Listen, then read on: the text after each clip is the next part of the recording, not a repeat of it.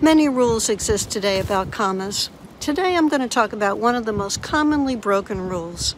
This is the way a comma indicates that information is non-restrictive or restrictive. This means essential or not essential. Here's an example. George took his dog who bites people to the animal behaviorist. George took his dog, comma, who bites people, comma, to the animal behaviorist.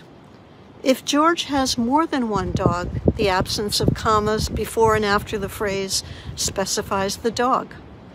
The characteristics of biting is limited to this dog. The other dogs are safe to be around. And if you knew George, you'd probably want to have this information. The second sentence implies that George has one dog.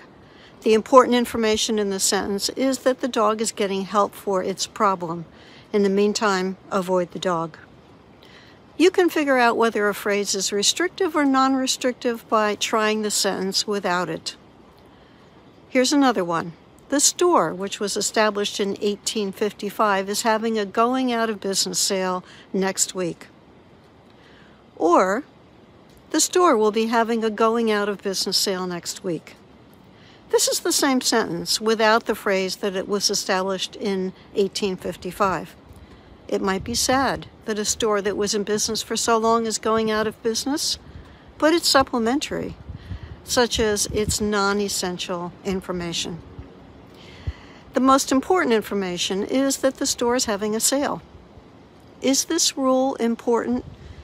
Any grammatical violations that make your reader pause to figure out what you're saying is essential because it interrupts the reader's absorption in what you've written. Since you don't want to do that, the answer is yes.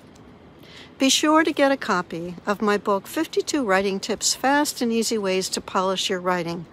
I share tips that will help you to communicate better and more fully and confidently. Go to patiyer.com and see my web store.